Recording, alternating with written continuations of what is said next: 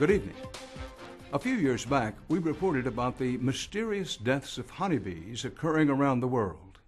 It became known as colony collapse disorder, or CCD, and it's where large numbers of honeybees disappear from their hives without a trace, leading to the deaths of entire colonies. Scientists still don't know what causes this phenomenon, but many now see the threat to honeybees as bigger and more ominous than just CCD. Tonight, a new investigation into growing questions about the role of a new class of pesticides, what we know and what we don't know about their impact on honeybees, and ultimately, our entire food system. Commercial honeybees are the workhorse of modern agriculture. These guys here are pollinating these flowers. Almost 2 million colonies are rented out to U.S. farmers each year to pollinate much of what we'll eventually eat. Oh. It's hard to imagine American agriculture without bees. A farmer's market would be a pretty barren place. No peaches, cucumbers, pears, apples, cherries, pumpkins, avocado, almonds, zucchini, watermelon, or blueberries. These are some of the many crops almost entirely dependent on honeybees for pollination. And now consider this. In the United States, beekeepers are now losing 30 to 50% of their hives each year. With reports of bee deaths coming in from all over the U.S., Europe, the Middle East, and some parts of Asia, we face unknown but potentially devastating consequences on the world's food supply. With the stakes so high, beekeepers across the country are desperately looking for answers.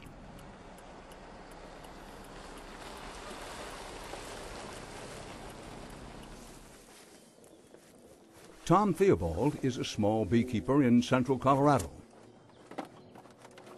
and an unlikely leader of a national movement to challenge America's pesticide policy. He lost 50 to 60% of his hives last winter. The electric fence keeps the bears out of the bee yard. Well, the question, obviously, is what's causing this? This is very unusual. This just doesn't happen in the bee world. Theobald's beehives are surrounded by rich farmland, growing barley, hay, sugar beets, and corn. His bees search for pollen across thousands of these acres, and since he'd ruled out usual causes of bee deaths, he began to look to the fields for answers, and soon realized something different was going on. I began investigating, and I began looking at corn. Now, corn is one of those crops that has been treated, the seed is treated, with one of the systemic pesticides, clothianidin. Systemic pesticides are a new type of pesticide that have changed the game of insect control in the past 15 years. Traditionally, pesticides are sprayed on the surface of leaves or put in the soil to directly kill unwanted insects, and then they wear off or wash away a short time after application and have to be sprayed again. Systemic pesticides, however, are absorbed by the plant, so they become part of the body of the plant for the life of the plant. They are taken up by the roots and leaves and can move to all parts, including the pollen and nectar. The systemic pesticides are always there. There's no escape from them, and they are there whether there's a pest problem or not. Anything that chews or sucks on that plant is affected by that pesticide. Farmers like these systemic pesticides because they require a lot less spraying. Derived from nicotine, they're called neonicotinoids and have quickly become the fastest growing and among the most widely used insecticides in the world. Theobald started looking into records of the Environmental Protection Agency's Office of Pesticides, which approves or registers pesticides for market. What he found shocked him. What I discovered was a series of Environmental Protection Agency memos which documented the consideration of that product for registration. The first of which was February of 2003, in which the EPA scientists said that they recognized that These systemic pesticides were highly toxic to the bees, and they took the prudent course, which was to determine the safety of this product before it was released to the market. Theobald read in documents that EPA scientists wanted field tests on bees and thought those would have to be completed before the pesticides were available to the public. But he soon found out that is not what actually happened. Congress had created a provision in pesticide policy called conditional registration, where pesticides can hit the shelves after a set of core safety studies, but before all of the environmental effects are known. In this case, the chemical was shown to be highly toxic to bees in the lab, but it was allowed onto the market anyway while they awaited further field tests on long-term impacts to bee colonies. And just who is responsible for doing these honeybee field studies? The chemical companies do the testing. The companies do the testing. Yes, most people are unaware of the fact that that in fact does occur. Steve Ellis is a large commercial beekeeper from Barrett, Minnesota, and the secretary of the National Honeybee Advisory Board. He lost 43% of his hives last winter. Chemical companies hire their own people or their own labs or a research scientist to do product safety testing of their products. They design the tests, they conduct the tests, they pay for the tests. Not the EPA. Not the EPA.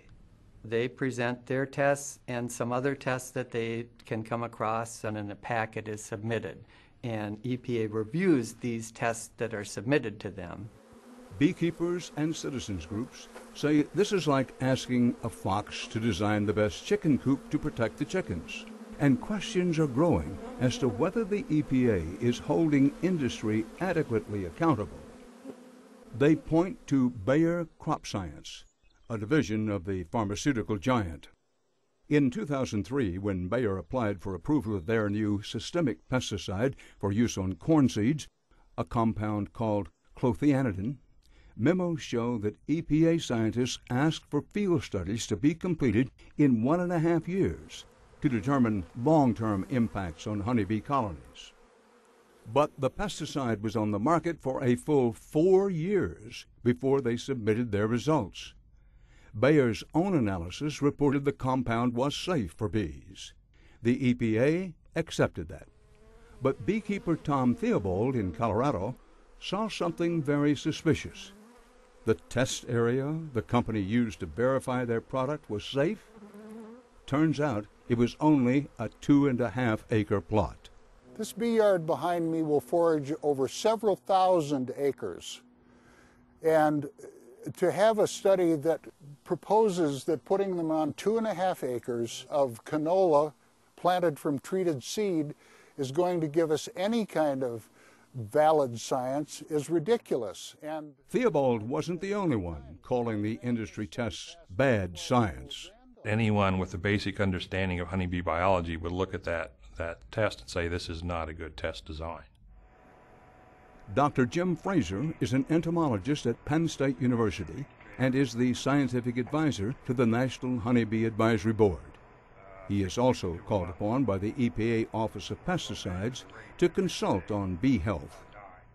And he even worked for industry as a senior scientist at DuPont before conducting his own independent research. In fact, the average foraging area for a honeybee colony is about 28,000 acres.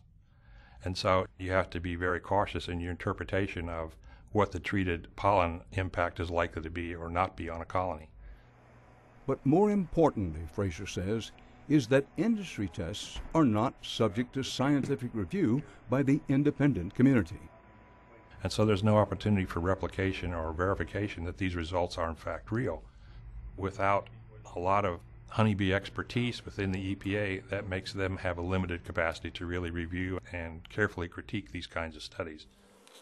While industry studies may not be finding any direct connection between pesticides and overall declines in bee populations, Dr. Fraser says a study he and his team at Penn State conducted shows cause for alarm. Their sampling of hives across the United States found an average of 6 different pesticides in each sample, and in some cases as many as 39 pesticides. Some of these are systemic pesticides. I think no one had any idea that it could be this large a residue problem. And because the residue consists of insecticides, fungicides, herbicides, miticides that differ in different places across the country, combinations of 5 or 6 or 7 of these materials, there is no toxicological literature that exists for what are the consequences of these combinations of things when ingested or contacted by honeybees or any other insect. And that's one of the biggest concerns for scientists and beekeepers, that the government agency charged with making sure pesticides are safe is not asking the questions they should be asking. I think the EPA registration system has been designed to look for short-term toxic consequences of a compound, so something that will kill the insect outright.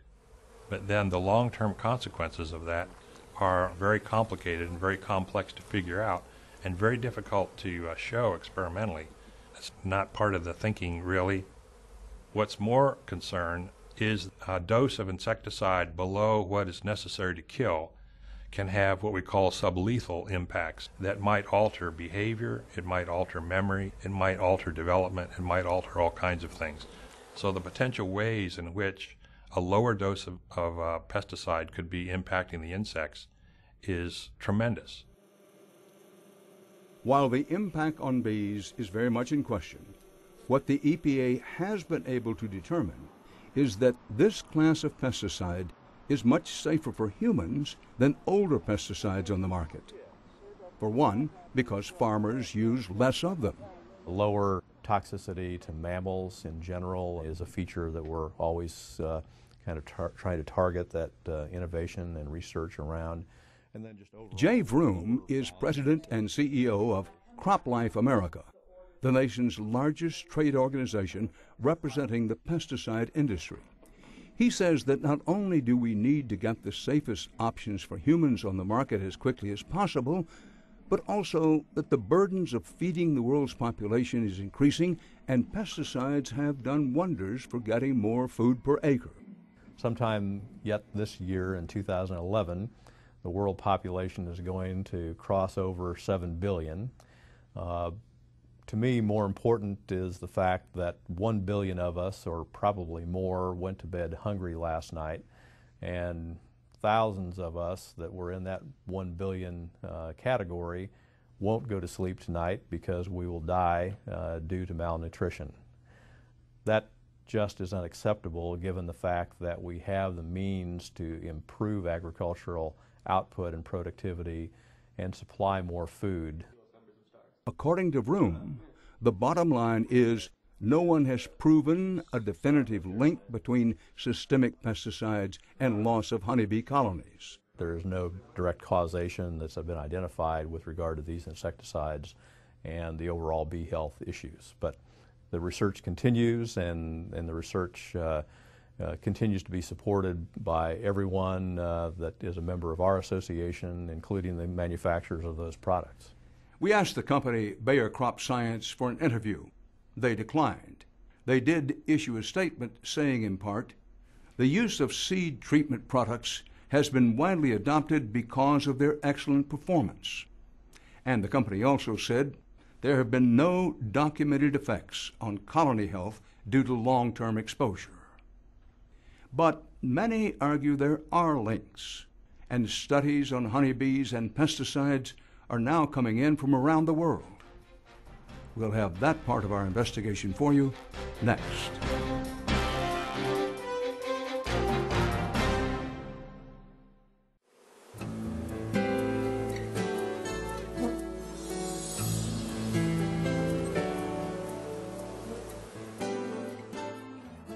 Tom Theobald had a surprise last summer.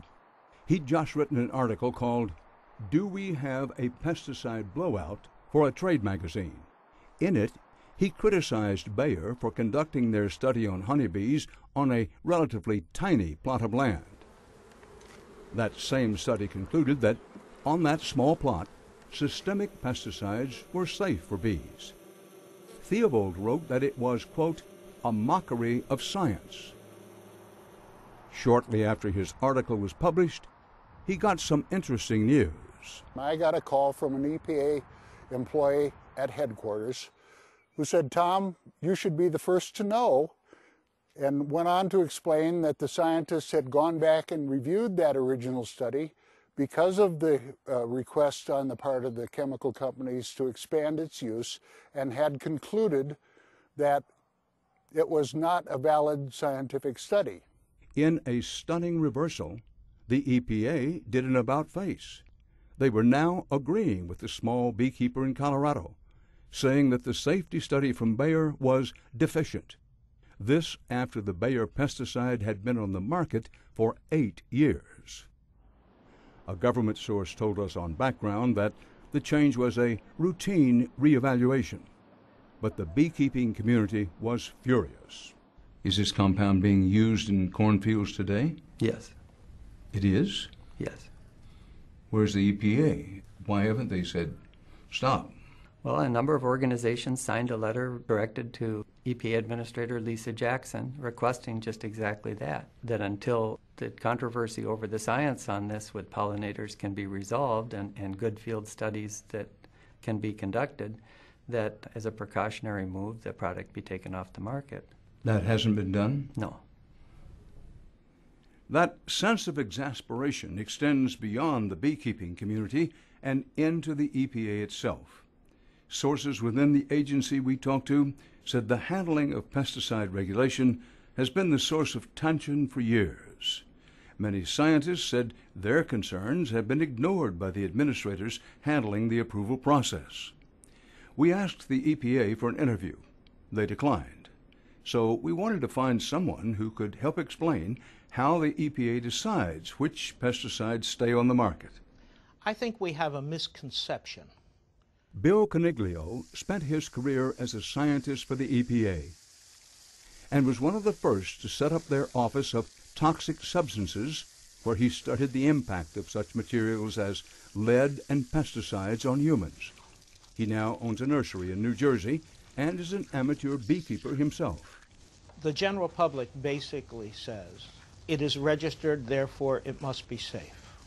That is not true. There is a risk associated with exposure to the compound, and that risk may be minimal based upon the knowledge available at the time or the judgments made at the time, but it is not absolute safety. The EPA is required by Congress to approve a pesticide based on what's called a risk-benefit analysis. Its decision considers the economic benefit to farmers, technological, political, and social factors. Science is only one of the factors Congress allows them to consider. Scientists in EPA have always been frustrated with risk assessment, risk management. The inability to take and to address the risk has always been there. Whether we're talking about air programs, whether we're talking about drinking water programs, whether we're talking about pesticides or rugs or indoor air, it has always been that way. Coniglio says that at the EPA, decisions are made by administrators, not the scientists who review the safety data. And both he and sources inside the EPA tell us that they themselves don't even know how management determines what pesticides are approved, and that the agency does not reveal enough about the process to the public. However, the EPA does make available on its website the analysis of its scientists, and documents we've uncovered suggest the scientists' warnings haven't been taken seriously, including the fact that systemic pesticides build up in the soil and can remain for many years. Also, because the pesticides show up in pollen and nectar, they have potential for, quote, long-term toxicity and risk, quote, the eventual stability of the hive. And then there's this. Years before colony collapse disorder was identified, EPA scientists speculated about symptoms that sound similar to CCD. Will the exposed foragers become disoriented and fail to return to the colony. Nevertheless, the EPA says it doesn't have enough cause to limit use of these pesticides at this time. It's a much different story elsewhere. In Europe, for example, the European Union can and is keeping some systemic pesticides off the market for certain uses until it feels they are safe for bees. It is argued that there is no proven scientific evidence of the causal link. And yet there are a number of scientific studies that have been carried out which suggest that there is a causal link. A special conference was convened in March of this year that brought together European Union parliamentary members, scientists, and beekeepers to address the long-term effects of systemic pesticides on pollinators. In 2008, major honey producers such as Argentina, Turkey, and some EU countries lost at least 1/3 of their colonies. There may be some debate about the cause of this loss of colonies, but you can't dispute the fact it's happening. And therefore, the need for urgent studies and urgent steps to be taken is very pressing. That's just what several individual European governments have decided to do. France, Germany, and Italy have already restricted systemic pesticides for some uses after studies conducted in those countries showed links between pesticides and impacts on bee health. For now, the EPA has decided that a warning label on these pesticides is good enough. That label says simply, "Do not apply this product to blooming parts of plants if bees are present." Scientists say that does not work with systemic pesticides. The systemic pesticides are different from past pesticides. That means an entire redesign of the methodology used by EPA in risk assessment and risk management. And that is their challenge. There are some signs that the EPA is beginning to recognize the potential scope of the problem and is making some positive steps forward. This past January, the agency initiated a global conference trying to develop new approaches to determining potential risk of these pesticides to pollinators. The EPA says it stands by the overall safety of this class of pesticides and sent us this statement. Quote, "EPA is concerned about the decline of honeybees and other pollinators. This year, EPA scientists will begin an extensive reevaluation of the pesticide clothianidin and will include the public in its reevaluation. If regulatory action to protect pollinators is needed, we will implement any necessary restrictions." End quote.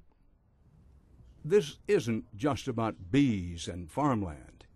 These systemic pesticides can likely be found in a backyard near you. Look closely at the labels at your local garden store, and you will see the telltale chemicals used in a range of products. Scientists worry this is an ever-growing list, and they still don't know the long-term impact of these pesticides on honeybees. Let's say that there is no risk. The data, when it's available, clears them all. That'd be a great thing. Be a wonderful thing. However, how can you take and make that judgment without the data, since you know that the compound is incorporated into nectar, since you have studies from universities showing that concentrations of exposure have adverse effects? How do you allow it to be used without the data that shows it's not a problem? You do that by taking and say, we judge the risk to be not as important as the benefits. And in that balance, that risk-benefit balance, it's obvious that they are not considering the collapse of the entire food chain. They're dealing with the benefits from a short-term perspective.